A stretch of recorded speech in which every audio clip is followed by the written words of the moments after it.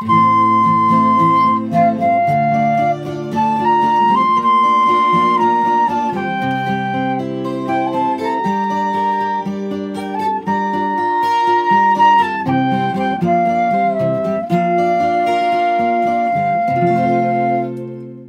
5 of Around the Table.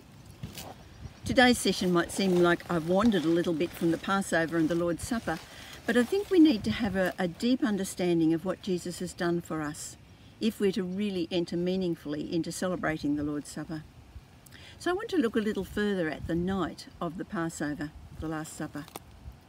We left it yesterday saying that Jesus had not drunk of the cup of wine, which meant God's protection. We're told they went out to the Mount of Olives, which means they had to have crossed the Kidron Valley. Now, if this were Passover day, there would have been a lot of slaughtered lambs, a lot of blood would have been flowing down from the Temple Mount into the valley below. Jesus and his disciples must have walked through some of that blood. And it says he went to Gethsemane. Now, we talk about the Garden of Gethsemane like it was a garden called Gethsemane. Matthew and Mark just say they went to a place called Gethsemane, while John says they went to a garden. We're the ones who've put those together and made a Garden of Gethsemane. But in fact, Gethsemane is an olive press. That's what it means. It's the name of an olive press. That night of the Passover was called the night of watching. It went back to their time in Egypt, when they waited all night. They didn't know what was going to happen. They trusted God and they put the blood on the doorposts. They didn't know what was coming. And they watched and they waited. And so after the Passover meal, many Jews would spend the rest of the night awake and praying, watching. Jesus took Peter, James and John and he said, "Watch with me." He went away to pray. He returned an hour later to find them asleep. They just couldn't keep watch. But for Jesus, this time of watching was a distressing time. Interesting that he's at an olive press. And what happens at an olive press is huge pressure squeezes all the oil out of the olives. Jesus was feeling pressure bearing down on him. Mark says he began to be deeply distressed and troubled. He realised that he had not drunk the cup of protection of his Father. He was out of the protection of his Father. Now his prayer included, "My Father, if it's possible, may this cup be taken from me, yet not as I will, but as you will." What was the cup? It was that fifth cup that was never drunk. The cup of God's wrath, mentioned in Jeremiah 25. And in Jeremiah 25 it says, "Take the cup filled with wine of my wrath and make all the nations to whom I send you drink it. When they drink it, they will stagger and go mad because of the sword I will send among them." A picture of absolute destruction. Psalm 79:6 says, "Pour out your wrath on the nations who do not acknowledge you, on the kingdoms that do not call on your name."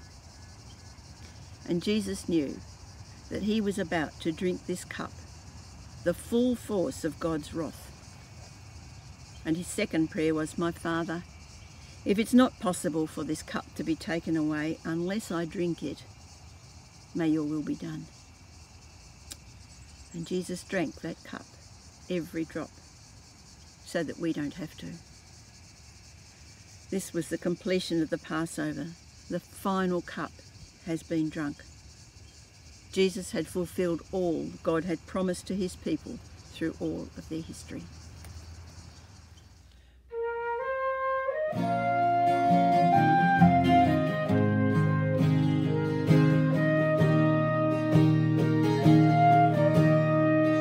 In Christ alone my hope is found.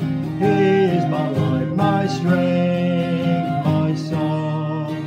This cornerstone, this solid ground,